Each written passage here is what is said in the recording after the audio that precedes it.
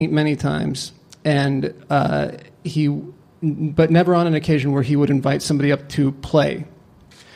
And on this occasion he did, and like nobody was going up to take the offer. It was during a song called "Take Me, I'm Yours," which is one of their more famous ones. And also, I know dozens of Squeeze songs by heart, and that is one that I did not know the chord progression to. But nobody was going, and he like actually was gonna just move on and you know, like do his solo or whatever. He just wanted somebody to play rhythm while he soloed. So nobody was going, and this was sort of the impetus for the way that I've lived my life for probably about, I guess, the last 10 years or so, which is that I'm just going to ignore the voice in the back of my head that tells me I can't do something or shouldn't do something, or, you know, give into the fear and whatchamacallit, fright, whatever. That fear and fright are kind of the same thing. But so I just ran up there. I just stopped thinking, and I went up there, and he asked me if I wanted to play the acoustic he had sitting there, or his like awesome black Telecaster. And so I pointed at the Telecaster, and so I started playing that. And then I let him know that I didn't know the chords. And he's like, okay, that's all right. And then he just like shouted them out, and I played, and he even let me solo just a little bit. And it was awesome. I actually came down off of the stage and had people tell me that I played better than the opener. So that's my once-in-a-lifetime story. Thank you.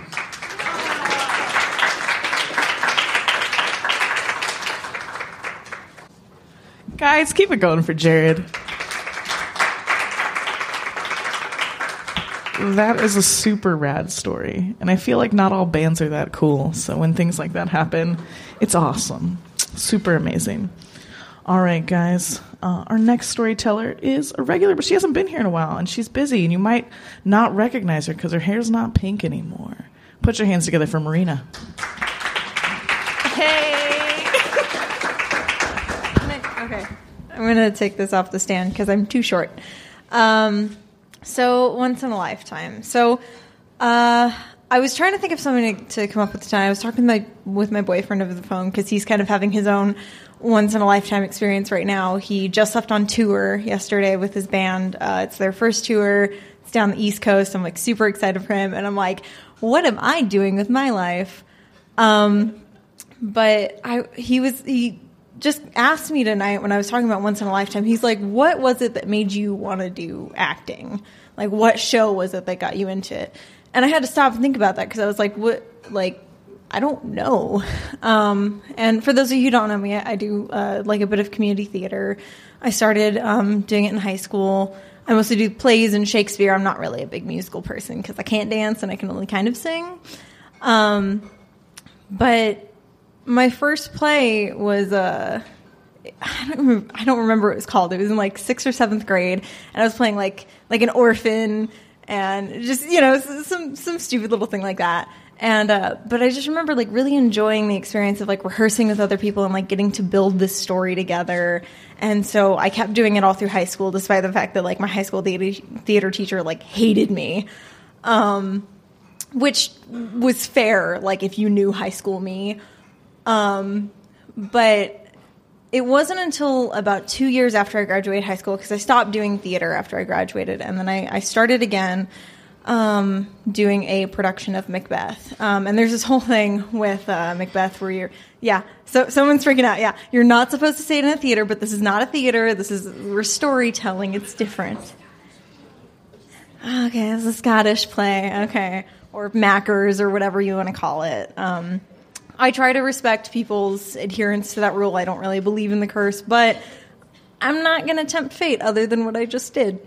But yeah, so I was doing the Scottish play, and the particular company that I was with, it was called Grassroots Shakespeare, and they're not around anymore because the board kind of dissolved after everyone went their separate ways, like to grad school or moved to a different state or something like that. And it was my first time acting in 2 years, and the casting process was a little different than like your standard casting process where you go up in front of a director and do a monologue, and then you go to callbacks, and they're like, cool, we want to offer you this role. With Grassroots, it was you all got together, like whoever was auditioning, like all came at the same time. You all auditioned in front of each other. You got feedback on your monologue, and then you did it again, taking that feedback into account. And then everyone would like vote for who they wanted to be in the cast, like not necessarily the roles yet. And then those people would vote on the roles that they wanted other people to play. So it was like a very collaborative sort of process. And they voted me to play Lady M, the female lead. And I was like, what? I haven't acted in 2 years. This is really exciting. And I was not prepared to play a role of that caliber, like at all. But I still had a ton of fun with it, and especially because opening night. So the whole thing with the Scottish play is that there's a curse surrounding it that either the witches that Shakespeare wrote about actually cursed the play for like stealing their story or whatever it was. And opening night of the show was in October of like 2015. And it was looking kind of cloudy all day, and we're like, oh, it's probably going to be fine. It was Shakespeare in the Park. Like, we built the stage ourselves out in this park in Mesa, and it started raining about halfway, about two acts into the production. If you're not familiar with Shakespeare, they're typically like 5-act productions, and we had shortened ours to about like an hour runtime. But it started raining on us, and it was outside. There was like no cover. It was really cool because when it started raining, it was like right after this murder scene. So my friend Ethan, who is playing Mackers, is like standing on the stage, and he's like delivering this great monologue, and he's got like the fake blood on his hands, and it just starts like running down his arm, and it looks really creepy. And then one of the company members was like, hey, we're going to stop the production because it's raining. But everyone in the audience was like, we still want to see it. So there was this little Ramada nearby, and so we just moved there. Everybody stayed, and we got to perform it there. And Lady M has like this monologue where she's like losing her mind, and so like instead of doing that up on a stage, I got to like get all up in people's faces and like be crazy, and it was really fun. And when I was talking about that to Thomas, my boyfriend, tonight, I realized that like I've had a moment like that in almost every show that I've done in the past, 3.5 years now. And while I know that I want to go on to work in film, and I'm kind of more interested in that as like a medium in terms of acting, I also really value like the theater experiences that I have, because every show is a once in a lifetime opportunity. Like the show that you were performing with, the group of people that you were performing it with, will never be performed the same way, even night to night, and it will never happen again. And it's always going to be a once in a lifetime opportunity.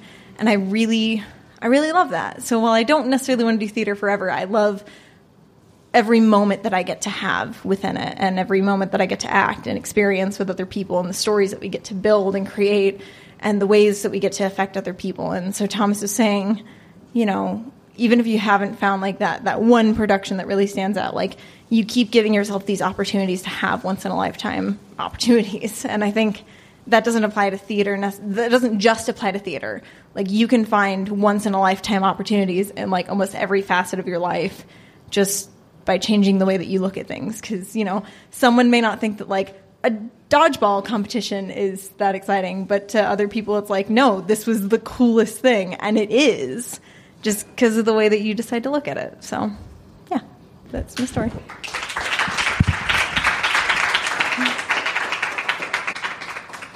One more time for Marina, please.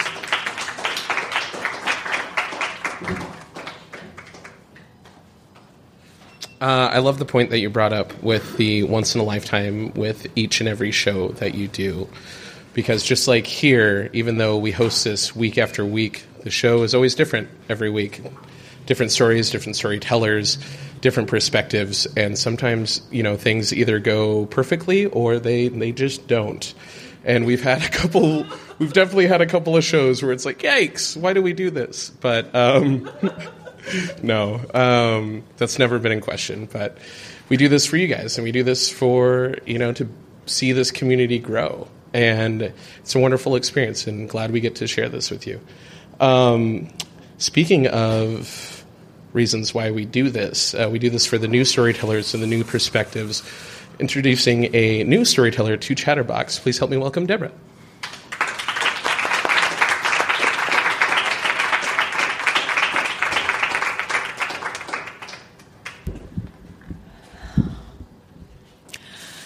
My mother and grandmother were pregnant at the same time. A week after I was born, my grandmother gave birth to a boy, my uncle, little Estevan. We grew up together like brother and sister. As we got older, he wanted me to call him Uncle Estevan. I'm not calling you uncle. You're a kid like me. When we both turned 9, he ordered me to call him Uncle Estevan. It's a sign of respect. Call me uncle. He thought he could tell me what to do. I told you, a real uncle is a man who is big, a grown-up who looks like an uncle. You're going to call me Uncle Steve or I'm going to beat you up. Oh, yeah? Well, I'm bigger than you. I pounded him into the ground and got him to cry uncle. Grandma Olive, Stephen's mom, has many fruit trees in her yard. Coconut, naseberry, ackee, the national fruit of Jamaica, and that big old mango tree right smack in the middle. One summer, when I was queen of the tree climbers, Stephen's outside my window yelling for me to come outside and play. Psst, Debbie, look. I'm doing homework, dummy. Some people do, you know. Look, Debbie, look. He runs inside and starts waving $1 bill in front of my face. You want this $1? I'll give it to you if you climb up the mango tree with me. He's going to pay me $1 to climb a tree? That's like paying a fish to swim. $1 can buy me and my friends candy for a whole week. I looked at my homework and suddenly realized spelling don't pay. I run outside and climb up the mango tree like a lizard. If they had climbing mango tree in the Olympics, I could have brought home the gold for Jamaica. So, here I am pretty close to the top of the mango tree when slowpoke little Estevan, who believed me I'm not calling uncle, finally gets up here. He just started being bigger than me. Okay, give me the $1. Wait, first I want you to do what I say. I'm not calling you uncle. I don't care what you call me. I have something I want to show you. He unzips his pants. I'll give you the $1, but first I'll show you mine and then you show me yours. Fair deal? It's a sin. Pastor White says it's a sin. We'll burn in hell. Maybe we will. Maybe we won't. I ain't showing you nothing. Give me the $1 and I'll take a look at yours. I never saw anybody hand over money so fast. He was so excited. I'm going to get to see it. I always wondered what it looked like. I know, God, I shouldn't be doing this, but maybe it's only half a sin if I just take a quick look and don't touch anything. I inch closer. He pulls out what looks like a snake with one eye. You know, when you grow up, there's so many exciting things in the world. Some are simple things. You see a cake rise. How did it do that? Amazing. When you first see a giraffe, wow, look at that neck. It changed my whole idea about what a neck could be. Surprises on top of surprises. And now, at this tender age, I learned that my 9-year-old uncle has a snake between his legs. You know, when Alice goes through the looking glass into Wonderland, that's where I was.